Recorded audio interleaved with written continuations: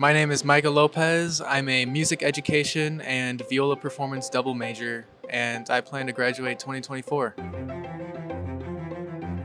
So I'm actually a first generation college student, and coming from a family of 11, financial aid was a big thing for me. So finding Bethel and them granting me a lot of financial aid was the reason that I was able to go to college. I started music in 6th grade and took part in music all through high school. The teachers that I grew up having really encouraged me to continue playing. My faith journey has been impacted greatly by Bethel. The classes here and the professors are very Christ-centered. During my time here at Bethel, I've had the opportunity to learn new skills and push my limits. I've even started composing music and learning how to write through the music classes I've taken, and it's just become a big influence on my future goals.